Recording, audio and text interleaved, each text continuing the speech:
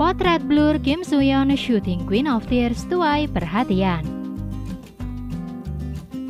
Kim Soo Hyun kini masih disibukkan dengan proses syuting drama Queen of Tears.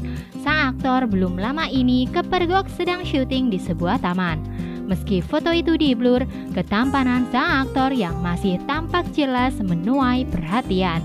Potret syuting itu memperlihatkan Kim Soo Hyun yang terlihat gagah dengan setelan formal. Cowok itu duduk di taman didampingi seorang pria yang juga mengenakan setelan formal. Ada yang menduga sosok di samping Kim Soo Hyun adalah Kwak Dong Yeon. Selain itu, banyak yang memberikan pujian kepada ketampanan Kim Soo Hyun.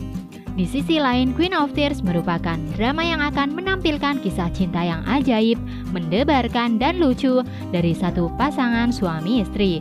Mereka berhasil bertahan dari krisis dan tetap bersama melawan segala rintangan. Dalam Queen of Tears, Kim Soo Hyun berperan sebagai Bak Hyun Woo, pria yang menjadi kebanggaan desa Yongduri. Ia juga sekaligus adalah direktur hukum konglomerat dari Queen Group. Hyun Woo menikah dengan Hong Hae-in yang diperankan oleh Kim Ji Won, ratu department store dari Queen Group. Queen of Tears digarap oleh penulis naskah Park Ji-eun yang mengerjakan My Love from the Star, produser, dan Graceland Ding-eun-yu, sedangkan sutradaranya adalah Jang Yong-woo yang juga menggarap Graceland Ding-eun-yu.